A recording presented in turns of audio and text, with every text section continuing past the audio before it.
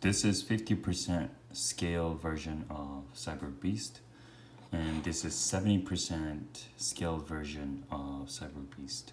Since I use 0.8mm nozzle of FDM printer, the quality is not as good to be really assembled and then be usable for the actuation. Now I'm trying to build a toy version of robotic finger so that we can use for STEM education. See, because of the printing quality, it's not really usable at this point because all the pins are not printed and the joint should have higher resolution than this in order to work.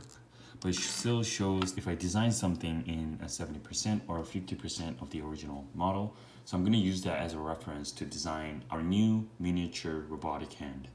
This is a 3D model of finger design that I modeled using Fusion 360, and we're only focusing on the single module at this point. This is a finger module and it has 5 parts, which includes 2 of the pins and also distal, middle, and the base part.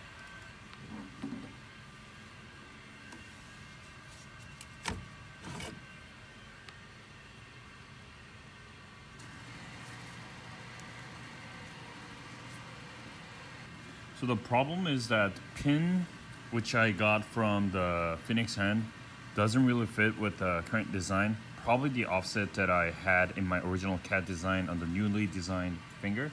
So I probably have to remake this pin. But for now, since this is a prototype, let's try to use the mechanical screws to have some revolute joint here, and then see if I can use like a rubber band and also string to see if the actual mechanism of the finger works.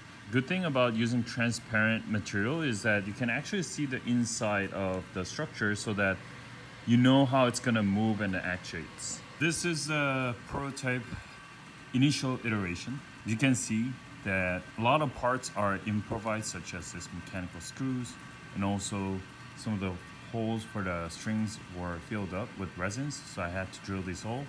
But at the end of the day, you can see that it actually works. It's a miniature finger with 70% size, and it works. It's an under-actuated version, simple pull-down string that results in a full actuation of the finger. Try to make this into a whole module of hand so that it's at least like this sized hand as a full assembly. And also, I know the design is a little bit plain right now. I'm only focusing on the mechanism, not the aesthetics of it. So once all the designs are finalized, I'm going to try to improve the aesthetics of it.